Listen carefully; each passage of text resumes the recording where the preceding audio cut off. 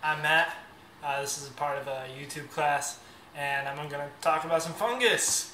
I'm not a bio major by any degree. I do not know science, so do not take this as fact, but it could be interesting. Alright, so evolution, I like evolution. Fungus. Did you know that it's really hard to tell how old the evolutionary tree of that is?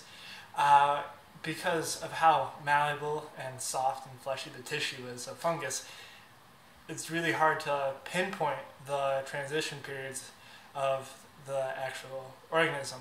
And I mean, they can take amber particles and look at that and try to solve it from the rest of the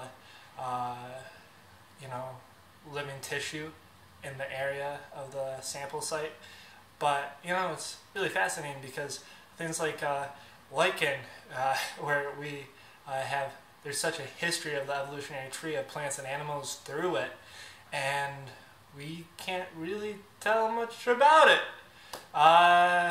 So yeah, I'm actually just on the Wikipedia page right here, just regurgitating information. And yeah, so it was a dominant life form at one time, and we can't tell you much about it because it kind of decomposes really quickly. But yeah, have a good one. Peace out. Enjoy yourselves. Yeah, signing off.